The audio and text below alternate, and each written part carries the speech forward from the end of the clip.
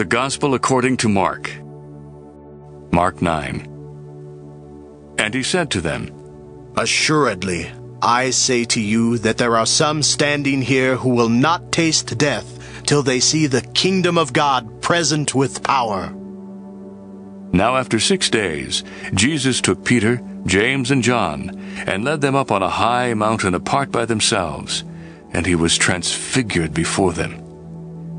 His clothes became shining exceedingly white like snow, such as no launderer on earth can whiten them. And Elijah appeared to them with Moses, and they were talking with Jesus. Then Peter answered and said to Jesus, Rabbi, it is good for us to be here, and let us make 3 tabernacles, one for you, one for Moses, and one for Elijah. Because he did not know what to say, for they were greatly afraid. And a cloud came and overshadowed them, and a voice came out of the cloud saying, This is my beloved Son, hear him. Suddenly, when they had looked around, they saw no one any more, but only Jesus with themselves. Now as they came down from the mountain, he commanded them that they should tell no one the things they had seen, till the Son of Man had risen from the dead. So they kept this word to themselves, questioning what the rising from the dead meant. And they asked him, saying, Why do the scribes say that Elijah must come first? Then he answered and told them, Elijah does come first and restores all things. And how is it written concerning the Son of Man that he must suffer many things and be treated with contempt? But I say to you that Elijah has also come, and they did to him whatever they wished, as it is written of him.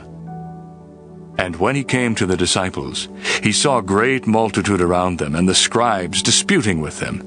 Immediately, when they saw him, all the people were greatly amazed, and running to him greeted him. And he asked the scribes, What are you discussing with them?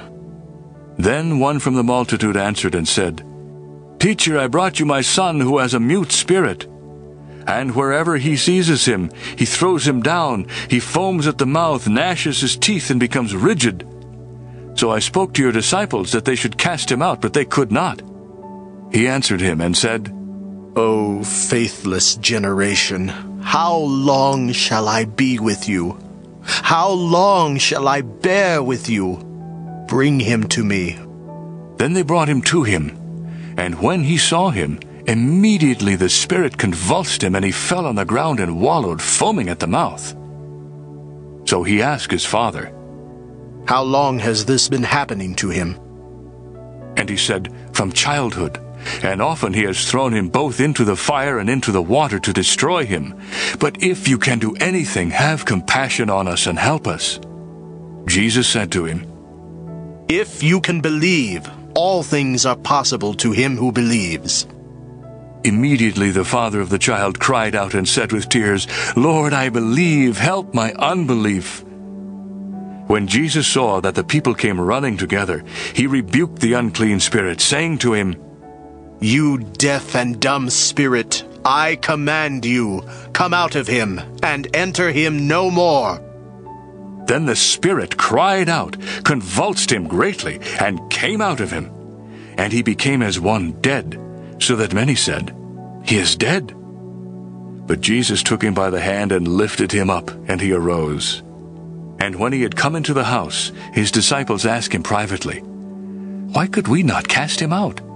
So he said to them, This kind can come out by nothing but prayer and fasting. Then they departed from there and passed through Galilee, and he did not want anyone to know it. For he taught his disciples and said to them, The Son of Man is being delivered into the hands of men, and they will kill him. And after he is killed, he will rise the 3rd day. But they did not understand this saying, and were afraid to ask him. Then he came to Capernaum. And when he was in the house, he asked them, What was it you disputed among yourselves on the road? But they kept silent, for on the road they had disputed among themselves who would be the greatest. And he sat down, called the 12, and said to them, If anyone desires to be first, He shall be last of all and servant of all. Then he took a little child, and set him in the midst of them. And when he had taken him in his arms, he said to them, Whoever receives one of these little children in my name receives me. And whoever receives me receives not me, but him who sent me. Now John answered him, saying, Teacher, we saw someone who does not follow us, casting out demons in your name, and we forbade him because he does not follow us. But Jesus said, Do not forbid him, for no one who works a miracle in my name can soon afterward speak evil of me. For he who is not against us is on our side. For whoever gives you a cup of water to drink in my name, because you belong to Christ, assuredly I say to you, he will by no means lose his reward. And whoever causes one of these little ones who believe in me to stumble, it would be better for him if a millstone were hung around his neck, and he were thrown into the sea. And if your hand makes you sin, cut it off. It is better for you to enter into life maimed than having two hands, to go to hell, into the fire that shall never be quenched, where their worm does not die, and the fire is not quenched. And if your foot makes you sin, cut it off. It is better for you to enter life lame than having 2 feet to be cast into hell, into the fire that shall never be quenched, where their worm does not die and the fire is not quenched. And if your eye makes you sin, pluck it out.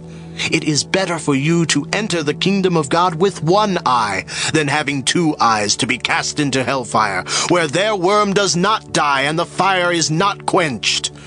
For everyone will be seasoned with fire, and every sacrifice will be seasoned with salt. Salt is good, but if the salt loses its flavor, how will you season it? Have salt in yourselves, and have peace with one another.